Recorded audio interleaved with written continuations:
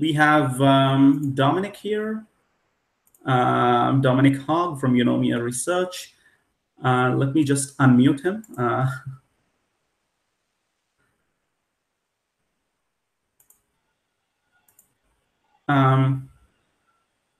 Yeah, now he's unmuted. Hey, Dominic, can you hear us? Can you hear me? Yeah, I've got you. Okay, wonderful. Thanks, Dominic, for joining us. It's a pleasure. Yeah, good to see you. How are you? Yeah, very good to see you again. Can you put the a little further down? Sorry, the camera. Right there. Can you put the camera further down? Yeah. Okay. So let me just introduce you and then give an introduction to the topic. And friends, so initially when we started the discussion, there was some technical problems. So some of you might not have heard the introduction, but let me just say that we believe, the reason we're talking about going beyond a circular economy is, has to become a new economic paradigm, and we should remember the if. So if circular economy has to become a new economic paradigm by replacing our existing models, then we believe that its current vision is not bold enough. Includes some of the most important issues of our times, like consumption, which we just discussed with Robert, poverty and inequality, and being able to put a price on pollution. So that we are now. And when it comes to the Dom now, and when it comes to the format, today we have a slight change in schedule. So Alexander Lemel's panel has been pre-recorded because he couldn't make this time, and we really wanted his views on the topic. So it's pre-recorded, and I'll send the email to everyone with a link to that discussion with Dominic's discussion. So thank you, Dominic, for joining. And again, sorry, sorry. So to go back to the viewers. So if you have any questions or comments, use the hashtag waste dialogue and use the Q&A box at the top of at the bottom of your screen.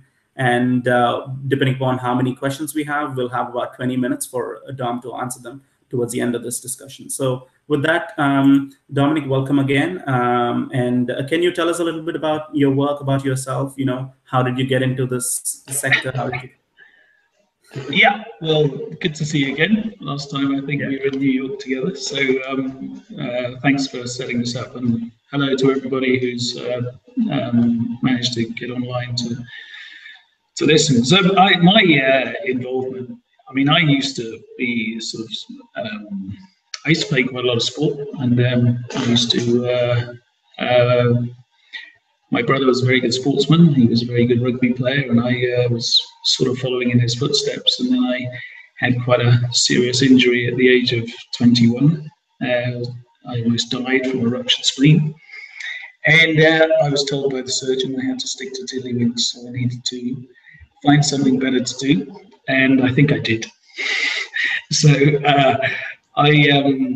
I started to get involved in a lot of environmental campaigns, mainly at the time around tropical forest issues. I was teaching at the time.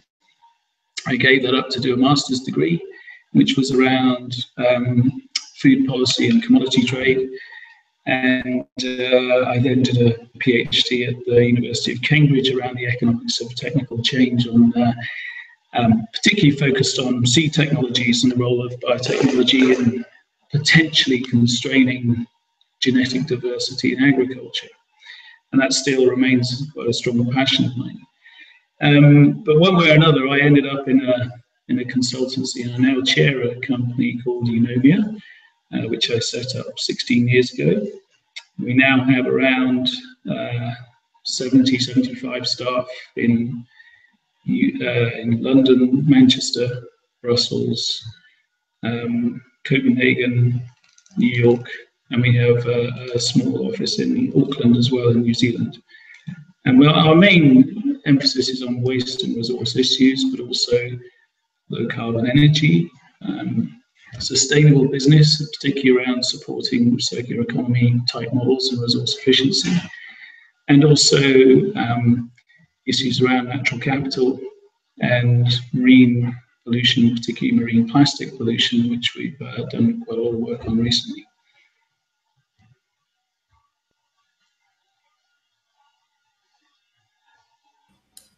All right, great. So also congratulations on your setting up of a new office in US. Yeah. Yeah. So great. So so you got into all of this because you had nothing better to do. Yeah, I had to find something better to do than being a sort of beer swilling rugby player. So yeah, it's probably done wonders for my liver as well as for my general state of well-being. But yes, that's how I came into becoming a consultant as I am now.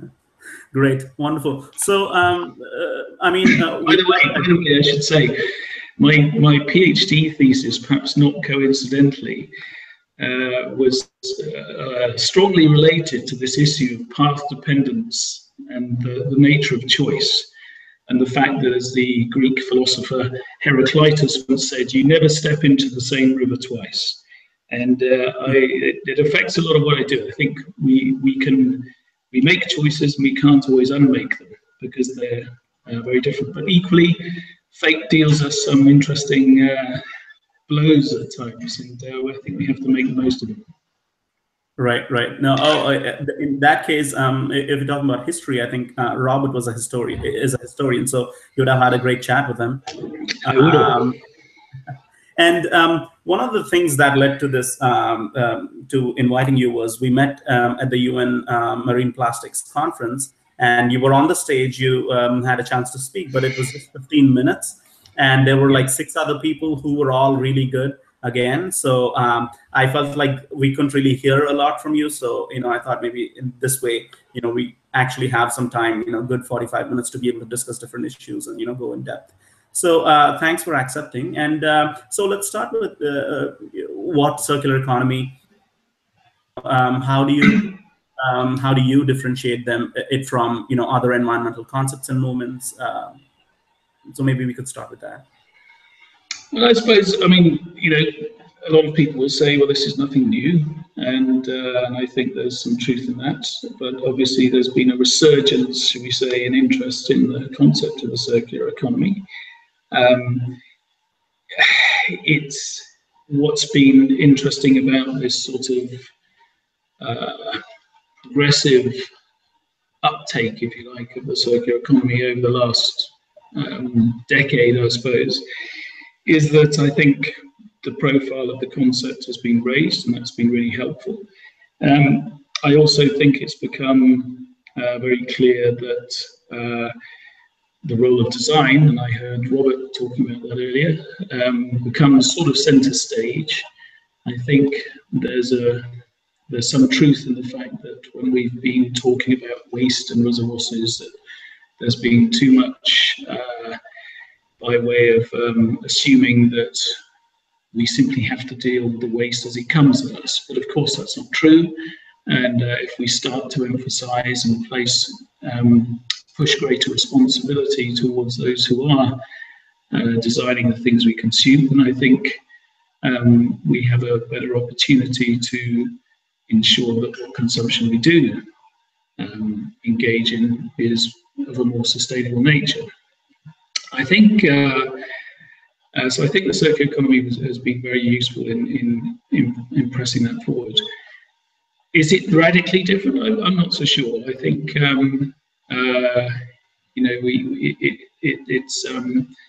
it's important, obviously, that it feels to me as though it embraces a lot of other concepts and that we could describe in the environmental movement. We've had various people talking about resource efficiency, factor 4, cradle to cradle, biomimicry, and so forth. And indeed, the circular economy draws on all of those. Is it entirely consistent with all of those? I'm not sure. Right. I mean, to be fair, practitioners of circular economy acknowledge its roots in different schools of thought, and all of those different schools of thought deal with living within the means of the planet while regenerating polluted places. Like you mentioned, none of those have achieved nearly as much traction as circular economy, which has been really useful for everyone working in the sector. In our efforts to probably add to what's already existing in the circular economy, so that it could be we can piggyback on the traction that's already there. We're just hoping that we could add. Yeah. I think that's right. I mean, I think we could have quite an academic discussion about exactly where one ends and one concept ends and another begins. But I think the important thing is to galvanize some action, because the problems that are confronting us are pretty huge, and unless we really start to grapple with them, then frankly we're all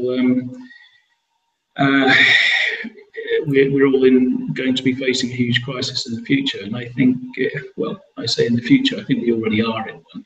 And so I think whatever means can be used to properly engage people in this discussion, and not just in discussion, but actually translating that into action, is to be welcomed. And frankly, let's face it, we have nowhere near enough action now.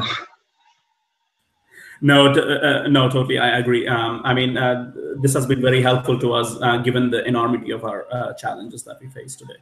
So, so talking about being practical and getting into action, getting to act. And coming back to the topic today. So, is a price on pollution, like carbon pricing, possible? If it is, who will be the key stakeholders that will make it happen, and how do you think it could be implemented?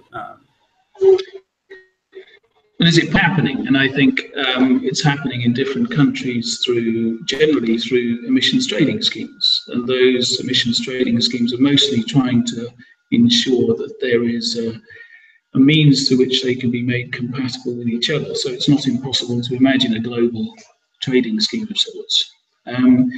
I suppose one of the issues with some of the trading schemes out there, and of course they vary just in scope and design, is first of all the scope, which activities, which industries are included and which are not, and also the extent to which, where they are what are called cap and trade models, and they set an absolute an overall quota within which people have to remain in terms of their trading, whether those quotas are anywhere near tight enough. And of course, the Paris Agreement ought to be helping to, I suppose, tighten the caps that are implemented in the different emissions trading schemes that are there. But the other thing I think that's quite important, we live in a globalized world, and obviously there's an interesting discussion about how countries deal with and report on their emissions of greenhouse gases. And under the UN Framework Convention on Climate Change, reporting under the waste chapter is very narrowly focused on effectively landfill and bio-waste treatment. And so the role that better resource management can play in addressing the overall level of emissions associated with resource consumption is somehow obscured. And let me give an example of that, or I'll give a couple of examples. So, for example, if I'm a major importing country, and the United Kingdom is one, then actually much of the emissions associated with what I'm actually consuming are not happening within the country. They're not associated with production within the United Kingdom. But of course, our inventories that we report to the UN are based around the activities of production within our country. So we don't see some of the impacts of consumption because those emissions are effectively taking place in other countries. Now, of course, that's fine if lots of those other countries have their own emissions performance standards and quotas to achieve. But if they don't, they're effectively slipping outside of our sight. And the second example would be where a country starts to engage in recycling. And again, I'll use the example of the UK. Suppose I'm importing primary aluminium from a country like Brazil. The emissions don't appear on my inventory because the production has taken place elsewhere. If, on the other hand, I start to recycle here in the UK, and I see the recycling happening in an aluminium smelting plant in the northwest of the UK, then I have some emissions that I'm going to record within my inventory. And so my inventory has worsened, but actually, in terms of global climate change emissions, I may have replaced an activity that generated 10 tons of CO2 with one that generates maybe half or one. And so, you know, the magnitude of the benefit isn't captured within the inventory. So what does that mean? It means unless we get to a system where we do have a global form of carbon pricing, we're likely to be in some difficulty vis-a-vis climate change. And in most of the materials when we're recycling, we know that generally one of the effects is that we reduce energy, and so at the margin we ought to see less greenhouse gas being generated.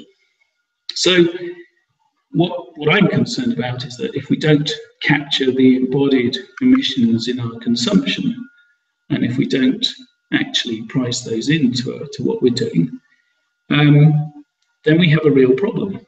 And so I think we can go two ways with this. We can wait until the global community puts in place, shall we say, a global trading scheme. Or if we want, we could switch back, and I say switch back because many countries have considered this, and but we've tended to end up more with emissions trading schemes and taxes. But I think the move back to a tax-based system. And the reason why I think the tax-based system might be better is that I think we might be in a situation where we can better adjust for the carbon content of imports and exports as they move across country borders. And so if, for example, going back to my example, we're importing a lot of primary material into the UK, I think we should tax the embodied carbon content of that import. Presumably, if we were to do that, we would also see a lower tax on imports where the embodied carbon content was lower, where, for example, the product was made of recycled material. And so we're fostering, if you like, the economy going more circular by implementing a form of pricing that reflects the embodied carbon content of what we are producing. Right. So you're suggesting something similar to a carbon tax, or maybe that is the definition for carbon tax. Yeah, I think another way you could imagine this and conceive of this, particularly in a country like ours, as I say, where we're importing a lot of primary materials and so forth, is you could actually, in the interim, you could link the carbon price, the tax level that you were going to set to the sort of prices that were being realised in the market for carbon allowances in the trading scheme. But the problem with that is those prices are going up and down all the time because they're traded prices, much like commodities. And so it's very difficult to sort of fix a particular rate at which you might be, from one day to another, which you might be taxing the embodied carbon content of materials. So I think, you know, as long as we don't have a global scheme, and I'm not sure that we've really got time enough to wait and just see whether that might materialise, but as long as we don't have that, then I think it seems to me incumbent, particularly on the more sort of developed economies, to actually consider how they can actually take into account the embodied carbon content of whatever it is that they're consuming. Right, and given what we're talking, it seems like there is this huge difference. I mean, we know that there is huge difference on how developed countries can act on certain issues and how the developing countries can act on certain issues. And you were talking about how the emissions are just being transported from one place to poorer place where most of the production could happen to make the goods cheaper. So coming to that issue, so we have a question from Harijan Das who asks what do you think is happening in developing countries when it comes to circular economy, and what kind of how is the concept, or how are these concepts being taken up, and what kind of KPIs or KPI performance indicators are they using? I mean, do you think? Yeah. Okay, interesting. I mean, I'm not going to claim to be an expert here on terms of what's happening in many of the developing countries. I know something, but I'm by no means an expert. So a few comments that might be appropriately caveated, should we say. First of all, I think it's from certainly from what I know and from what I've seen in some countries, the role of the informal sector is very important in developing countries in terms of capturing materials for recycling. They tend to be the people who are doing that recycling in the early days. The other thing is that consumption levels tend to be obviously somewhat lower. And when we look at the types of waste that's being generated, interestingly, we tend to find higher quantities of sort of wet organic waste that seem to be generated in those countries. In terms of where the circular economy is going, which bit, I guess, is we could say. I think, and it's incredibly difficult, I would suggest to entirely generalize about that, but you've got vast differences in levels of consumption. We have many companies playing quite important roles there. It's interesting to note, obviously, that some of the developed countries who are collecting materials for recycling are exporting them to developing countries, often for reprocessing. So there's a sort of almost like a trade link going on in terms of how secondary materials are being extracted and utilised. It's lots of things we could talk about Right. different aspects of this. In terms of what businesses are doing, it's an interesting one because I think we see, I've certainly seen some very interesting cases of major corporations looking very closely at the quality of their industrial processes and trying to make those fairly efficient. On the other hand, in terms of how can we make sure going forward that our economies in the developing economies are driven more circular, one of the things that has worried me is the attention being given to shifting simply out of landfill and into energy from waste, incineration, and so forth. My concern with that is that the climate change imperative that it seems to me is looming large over much of what we do suggests that might not be a particularly good solution going forward. The reason I say that is that to the extent that there's a reasonable plastic component of waste that's being combusted, that plastic component has a fossil carbon element which is liberated more or less instantaneously into the atmosphere, so it gives rise to fossil CO2 emissions. And yes, we might get some energy back. typically in the developing countries, I suspect it's more likely to be electricity than heat in many of them. And the thing is that what I notice happening in several of the developing countries, they're recognizing that one of the cheapest forms of energy generation now, electricity generation, is going to be solar. And so at the margin, we're putting in place something that's quite a carbon intense form of energy generation at a time when there's an increasing recognition that some of the lowest cost forms of energy are zero carbon ones. And I go back to the point I was making earlier about how countries are reporting to the UN under the waste chapter.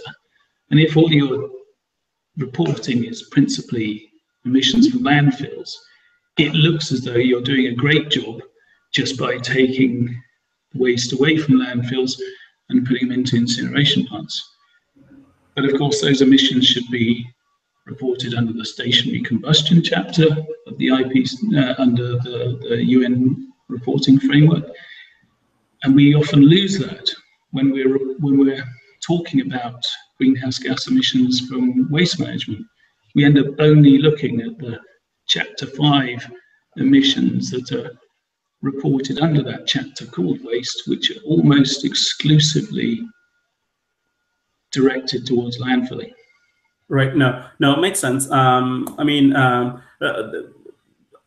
think every country goes through so many priorities, and climate change being one of the biggest. But we also have priorities to reduce toxicity in our overall production systems, and also reduce consumption overall. I mean, these seem to be one of the top priorities for us, for our planet moving forward. At least looking from a production and raw materials perspective.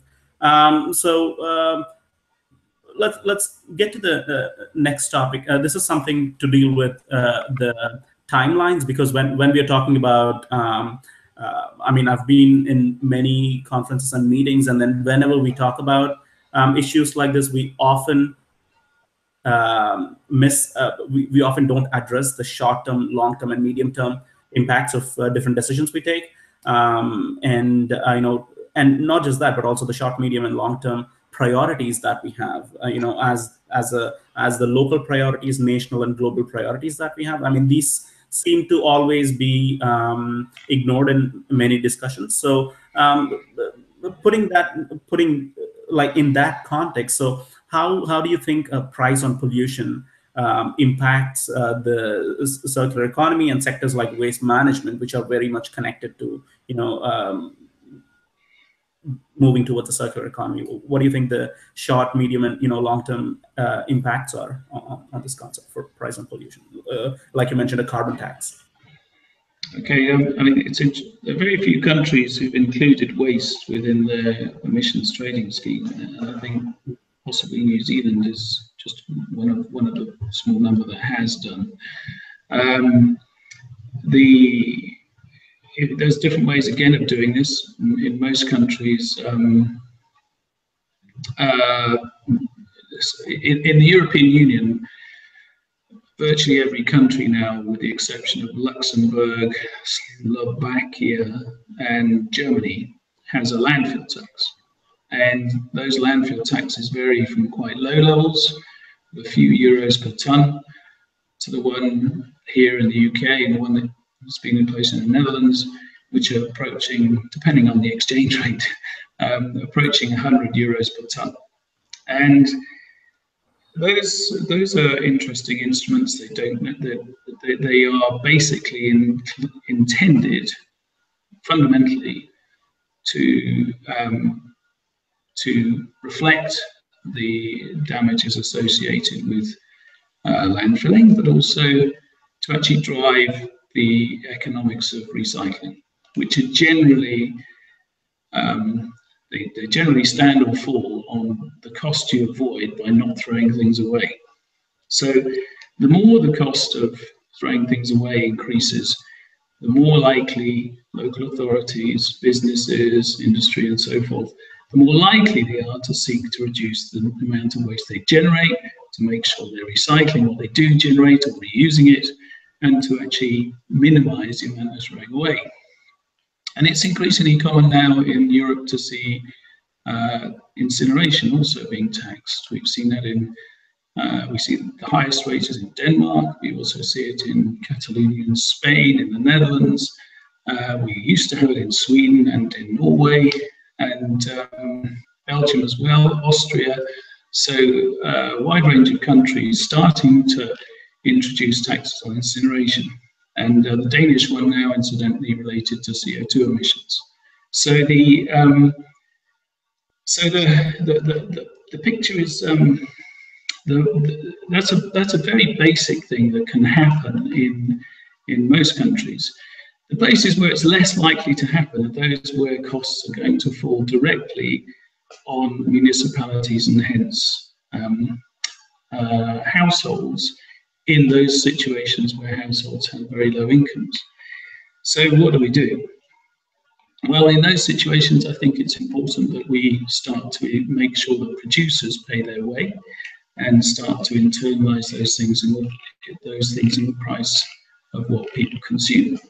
Now, the concept of extended producer responsibility is well known, and there's now increasing interest in. So first of all, I think it's important that producers are, what is it that I think lies behind producer responsibility? For me, in part of the rationale for producer responsibility comes, it's partly related to what Robert was describing earlier, but part of it to me is down to the social license to operate on the part of those who are selling us whatever it is that we're consuming. What would happen if I or other people in the country where I live, or indeed in New York, what would happen if there was no waste collection? And what would happen to the stuff that people are consuming and the packaging that's generated and the stuff that, fails to work anymore, that can't be repaired? You have this enormous quantity of stuff that we're generating. And if nobody took it away, then what would we be saying? And I think that it's right that producers see a role for themselves in managing the end-of-life fate of the materials which are a consequence of our consuming their product. So I see it in some ways as a sort of social license to operate. And if you see it in that way, then I think it's not unreasonable that producers should play a role in ensuring that the products of their products and packaging being consumed are well managed. And I think the principles that we have here now, which are full cost recovery of the collection of that material, not just in terms of the material that's recycled, but also the stuff that didn't get recycled. It was still in the mixed waste, if you like, and recovering the cost of littering, and increasingly trying to make sure that people who put products on the market that are difficult to recycle are actually charged more for doing that than those whose products are designed so that they can be easily recycled. So it becomes another form of economic signal back to the producers that actually we don't want you to be putting, and by the way, it's not in your interest, to be putting products onto the market that just can't be recycled. Right. And when it comes to extended producer responsibility, which is also a type of price on pollution, it's not just extended producer responsibility. It's also extended producer and consumer responsibility, because the consumer is also paying for it. So it's an extended responsibility on everyone in the chain, in the value chain that's producing or buying the product, so that finally, I mean, this also relates to environmental justice. Your choice, your choice of product impacting someone else's life somewhere else. Planet, whether through climate change or whether through plastic pollution, which is a big issue now. So it's not just producer responsibility that we're talking about here. No, it is consumers as well, but of course, consumers are then, to the extent that those decisions significantly influence price of what's consumed, consumers then can choose, as it were, to make their decisions based upon something that at least nominally reflects something about the environmental impact of what they're consuming. It would be wrong, I think, to call that necessarily a price on pollution, of course, because it's you know, that's a slightly more complicated, and we'd have to go back up the supply chain in a sense to make sure we were taxing all of the emissions that were associated with production. And that, but can I just make a point about that more general point? We've done a lot of studies looking at the potential for environmental fiscal reform across the European Union. And, you know, the average proportion of GDP that is covered by taxes on things that have an environmental impact is something of the order of 2.5% of GDP. And 2.5% of GDP, most European member states have a tax burden that's of the order of 40% of GDP. And if countries start to really, you know, start to push their environmental tax agenda more firmly, as it were, then if you look at the sorts of rates that people choose to set those taxes at the moment, they get to around 4% of GDP, which would be about 10% of the total tax take. Now, all the other taxes are on profits, on income, on consumption, value-added tax, VAT, and on labour. And you've typically got, you know, the balance of the burden of taxation falls upon those things, none of which we really ought to be taxing. You could say VAT is a sort of approximately capturing about consumption, but it captures value. It doesn't capture the environmental impact of consumption. And so one of the interesting things I think we also need to explore is, as corporations and their, you know, as they get more footloose and it becomes actually more difficult to tax the whatever it is they're doing, shouldn't we be making much stronger efforts to shift the burden of taxation away from labour, from profit, from income, and onto environmental pollution? And you can only tax at the level of the externality, the economists measuring the externalities associated with things. Well, and they say, well, look, we shouldn't tax these pollutants too heavily because we don't want to go above and beyond their damage cost. But how do we set the taxes on income and labour? We don't go and say, well, what's the optimal tax on labour? Because arguably the optimal tax on labour would be probably zero. Why do we want to tax people's work? Why do we want to make it more difficult for me as an employer to take on more people? I'd much rather my tax burden came from things that I didn't want to see, and that I was taxing pollution, whether it be NOx from stationary emitters or particulate matter or carbon dioxide, and to be honest, you know, I think we should be much more radical than we've been in looking to really shift the burden of taxation away from labour, profits, income, and onto pollution.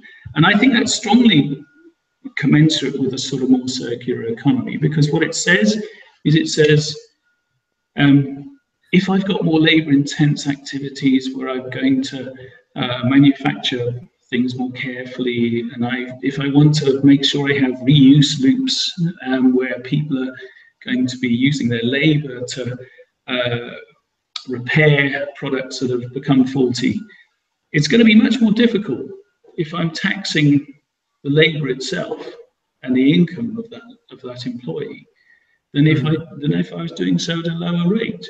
And I'm much more likely to shift production and consumption to less polluting activities if I'm capturing the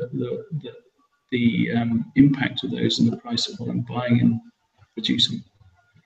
Right, right. No, makes total sense. I mean, when you said that you would want to tax something that you don't want to see, I mean, labor and employment is something that everyone likes to see. So that was, I think that kind of summarizes. Yeah, what I meant is I don't want to see taxes on the things I want to see encouraged. I want to see them tax less, and I think it's quite strange that we've ended up with some economies with really high taxes on labour, Right. with relatively low taxes on pollution, and it's not even helpful to stimulate the economy. Mm-hmm. And Dom, so just we have only 5 minutes, and we've gotten a lot of questions on carbon trading. Okay. So I'll not be able to ask all the questions, but could you touch upon that? What has been your experience, and then how does that fit in the price on pollution discussion that we're having today? Is it being discussed in the circular economy circles? And yeah, I think it's interesting. I mean,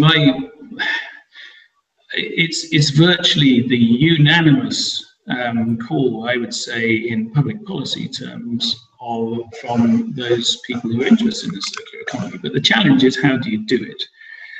And I don't underestimate those challenges, because, of course, if you're going to tax, as I was suggesting earlier, for example, the embodied carbon content of, say, a computer, then you've got a huge number of different components, some of which may be made from secondary materials, some from primary. How do we do that?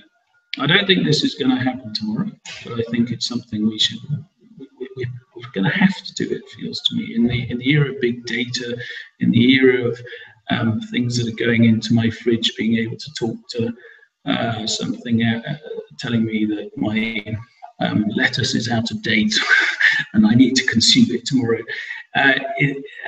In the era of that sort of complexity, I don't think this is beyond the wit of humanity to address.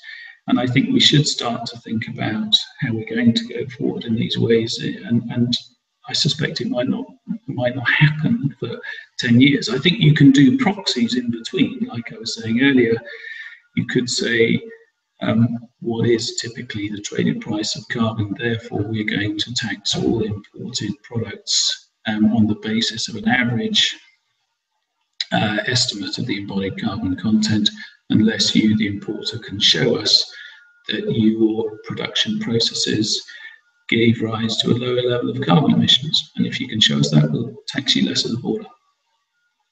So I think we can do that, and that's as long as we do that in a fair way, that's eligible under WTO rules. Right, great. Thank you. And so we also got a question from Nairobi, from Wikesa. And I think the question is, so we were talking about production being shifted to developing countries, and how can we change how can we change the perception that those are cheap jobs that are going to developing countries, from making those are sustainable jobs for the entire economy, where these jobs could actually do environmental good. So I think that's what the question is. So we have a minute to respond, and then maybe conclude. Okay, well, I mean, I don't think they need to be, is the answer, and I suspect that were we to be making sure we were taxing on basis of consumption rather than production, or just on production, as it were, that we would be sending signals back to those people producing in all countries, and indeed within our own country, that what we wanted to see was the use of cleaner technology in production, and hence we'd be consuming products with a lower, should we say, pollution content, and indeed, hopefully, that would give rise to improved conditions in the countries themselves. Right.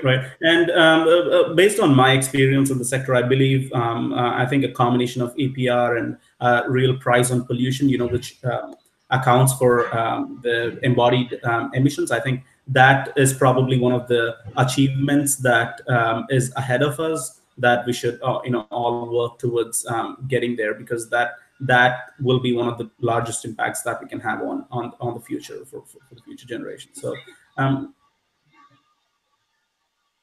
Don, thanks for joining us today, and thanks for your time. I know there's been some confusion with the time, but thanks for being so accommodating. No problem.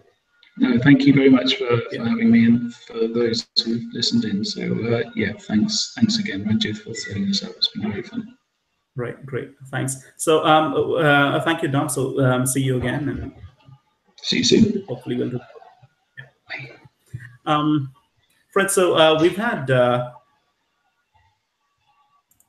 So friends, so we've had more than 230 registrations when I checked last time before coming on. So thank you so much for your support. I mean, this really helps us. We've been putting a lot of time into making global dialogues on waste and Be Waste-Wise work. And I mentioned this during the beginning of the session, which is in addition to global dialogues on waste, we also publish the Waste Pioneers list, and we have interviews and sessions with them happening, and they're already being published, so check them out. And additionally, I'm actively seeking employment. So what I've learned during this time is that there is no single platform or place where we could actually find good in the sector, in the waste management or circular economy sector. So what we're doing is just another drop in the ocean, which is we want to, if you have any job opportunities, then let us know, and then we'll put them, we'll publish them in our newsletter, and we'll also publish them on our LinkedIn group, so that you could reach more people, and then in the long term, this might act as a platform for people who are also looking for jobs. So so if you have any such opportunities, let us know, and then we'll help you. And another thing is, if you're a contributor, if you've been a panelist on Be Waste-Wise, you could also use our newsletter as we send something called the community newsletter. So if you have any articles written, or if you have any updates that you would like people to know about, send them to us, and then we will, put them through our newsletter and send it to all our subscribers. So thank you. And I think with this, the live interviews for this theme are over. And we have a pre-recorded interview with Alexander Lemel. And as soon as we're done on this, I'll send you an email to all the people who registered. So I think you should get the email in another 5 minutes. So you'll get a chance to watch it entirely. And if you have any questions, since it's a pre-recorded interview, if you have any questions, send it to us, and then we'll get them answered on Twitter or via email. So thank you very much, and have a good day, good night, and good evening, and see you guys. Thanks.